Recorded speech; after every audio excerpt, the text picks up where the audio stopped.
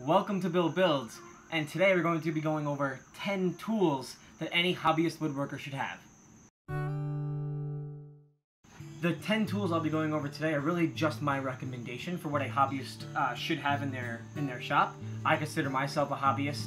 I have splurged on tools here and there, but for the most part, these tools will be pretty basic, and I recommend these tools since I've been using them basically every single day since I've started.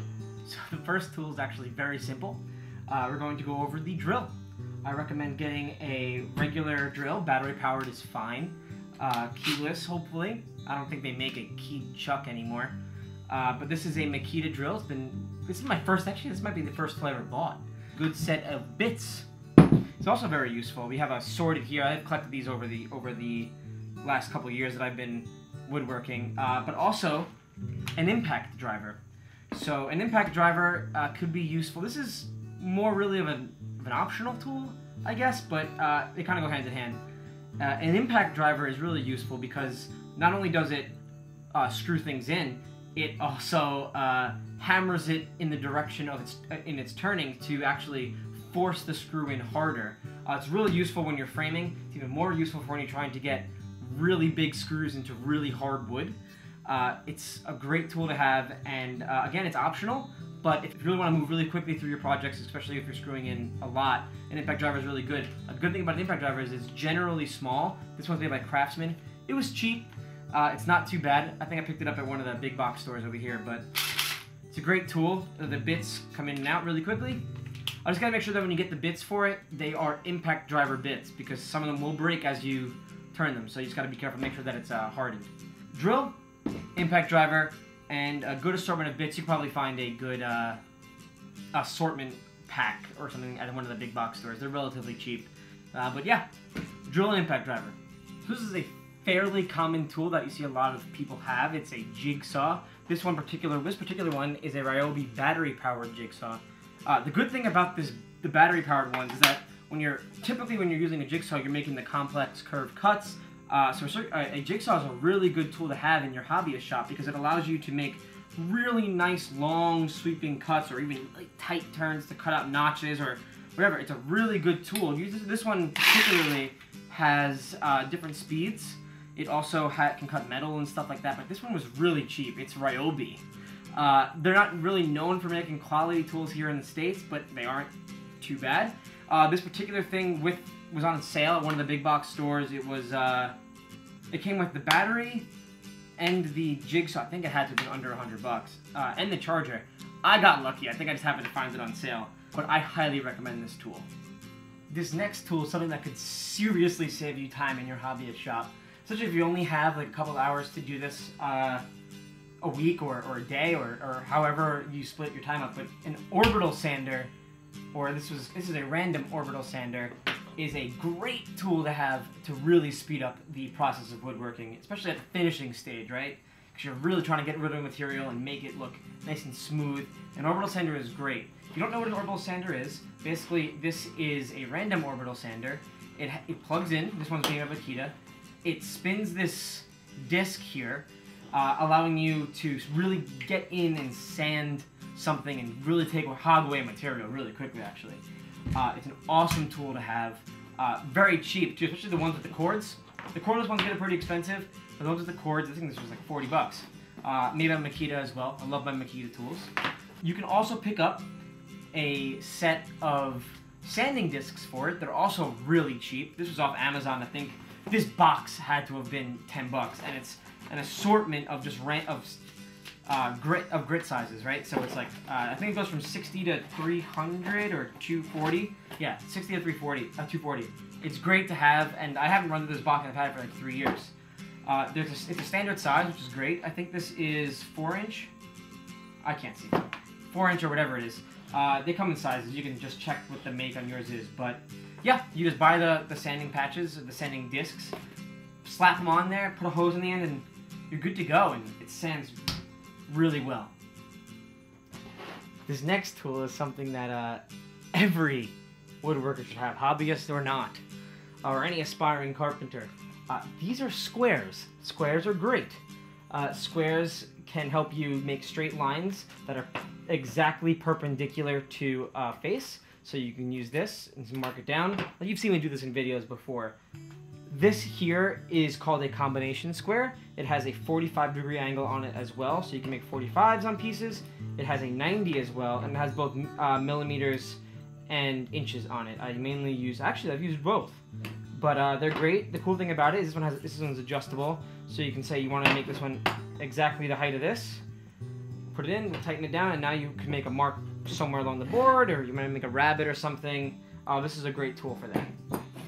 This is a carpenter square, and a carpenter square, or known as I guess it's a framing square too, but it's really quick. It's also called a speed square.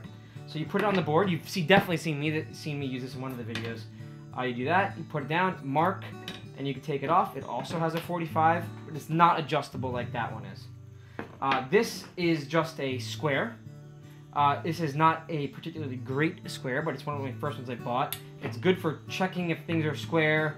That's really all it's good for, and it has like it has measurements on it, but I wouldn't use these. I just use a tape measure. But it's great for checking to see if things are inside corners are square or outside corners are square.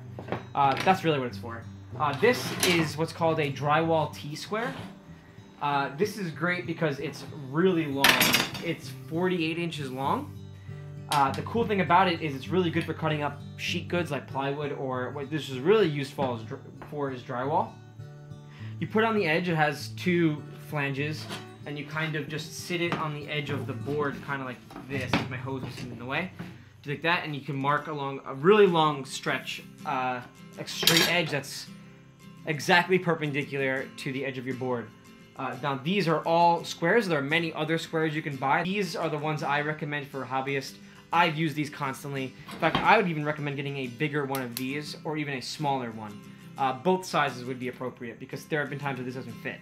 But any square is good, and buy whichever one you can afford.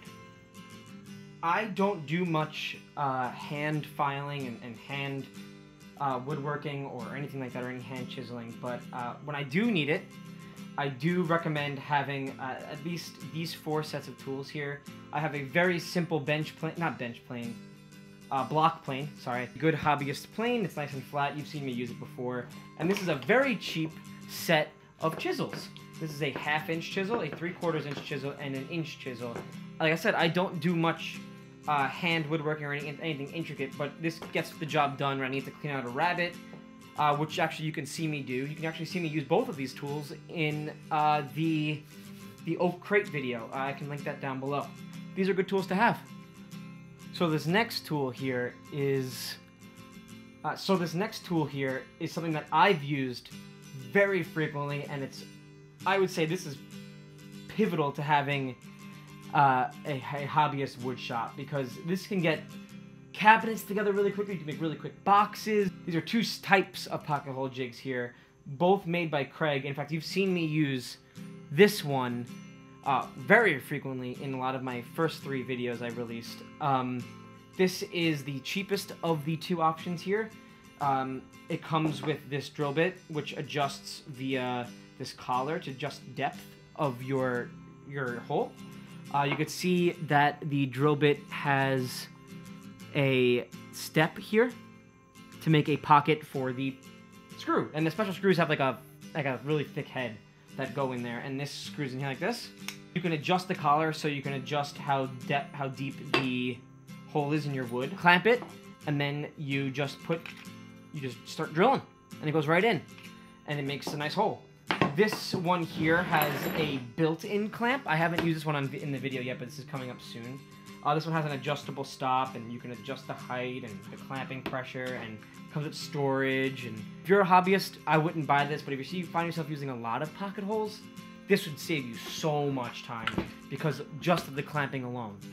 When you have to manually clamp this over and over again in the vise or however, they make a special clamp for it. It takes a really long time to do. Pocket hole jig, great tool to have as a hobbyist woodworker. Another very critical tool for the hobbyist woodworker is clamps. And here I have a bunch of the types I have. I have other types, but this is the main types that I've used very frequently. In fact, you might have seen me use some of them. Some of them are more useful than others, but the basic types of clamps I have are C-clamps, which are just metal usually, and they just come with a twisty bit and clamps. Easy. The next is an F-style clamp, which you can see makes an F, and they come in varying lengths. Another really good investment is bar clamps. You buy the pipe, so you can make it as long or as short as you want it. I think this is about 36 inches. I have two 48 inches over there. Screws right into the end. I think this is a 1/2 inch pipe. They also come bigger. The reason why you'd want a bunch of these is because when you're gluing up panels, what you want is a flat edge for the clamp to rest on, and then what you do is you open it up like this and let it sit on the table, and then you can clamp it all together when you make a panel. There's also these one-handed Irwin clamps, which you can see here are useful, very useful, because they're one-handed, but they're really expensive. I'm talking like really expensive, so I wouldn't buy these as your first clamp. I made that mistake. These other F-style clamps are very cheap, so I would go with those instead. There's another quick grip clamp here, also made by Irwin. It's a long reach clamp, as you can see. It's like a weird C-style type. Useful, used very rarely in my shop. We also have these. These are 99 cents, I think, from the big box. So these things are great. These are spring clamps. You can see you can use them one-handed. They're very useful for quickly putting things together. I would recommend getting a ton of these every time you go, because they're 99 cents. They're very cheap, and buy 5 at a time. This is what's called a corner clamp. It has 2 spinning screws, and they push these red pieces in, and they clamp the boards at a perfect 90-degree angle to each other. You've seen me use this in the crate video. And the last clamp I have is a band clamp. What it's really useful for is you can glue round things together, or each one of these corner pieces attaches to a corner of a box, and then you just lock the rope in and you tighten this, and it pulls the rope taut, putting even pressure on each corner, so you get a nice square box at the very end, and all the joints are nice and tight. I highly recommend at least most of these clamps.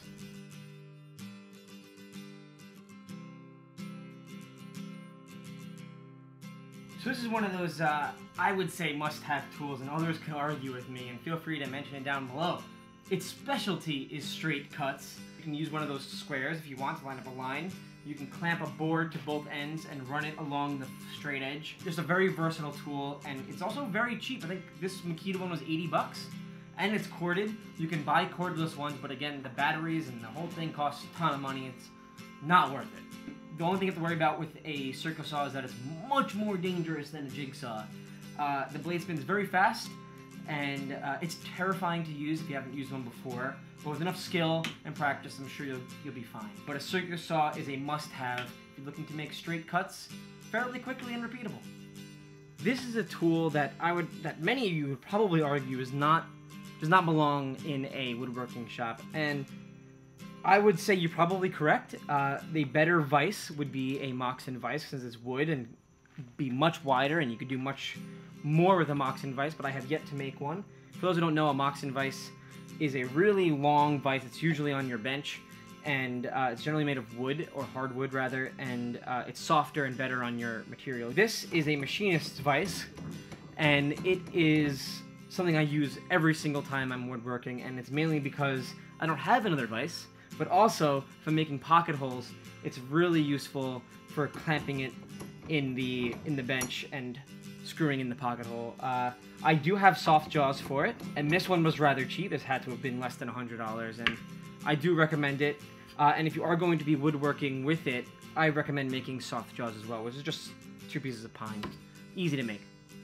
This tool, I would argue, is borderline hobbyist, intermediate. Only because of its expense and the experience it can require to use properly. If you can afford it, it's probably runs you about $100 to $200 depending on the brand you get. I have a DeWalt one. It came with this plunge base as well. But the bits I bought, as you can see here, we have a chamfer bit, we have a straight bit, and we have a flush cut bit, flush trim bit. I have way more in the cabinet back there, which you've seen in the last video, which would be the crate video. I made this router table. It's basically just an inset piece of MDF in my bench, and this kind of just comes in here and just clips in. I have this fence that clips in as well. and it moves in these T-tracks. I would consider myself a hobbyist, and I use this all the time, and if you can afford it, it is a really good tool to have in the arsenal. But as a hobbyist, probably gonna need, I would say, if you are looking to buy a router, get one flush trim bit, and make sure it is a 1/2 inch shank. A 1/4 inch shank gets a little wobbly and you end up with some chatter. This supports both. It comes with a collet for both. Flush trim bits, I would say get one of those. Get a straight bit. Get a round over bit. I think that should cover really everything that you need, and then it's a good tool. I recommend, if you can afford it, get it. Well, there you have it. There's 10 hobbyist tools that I recommend.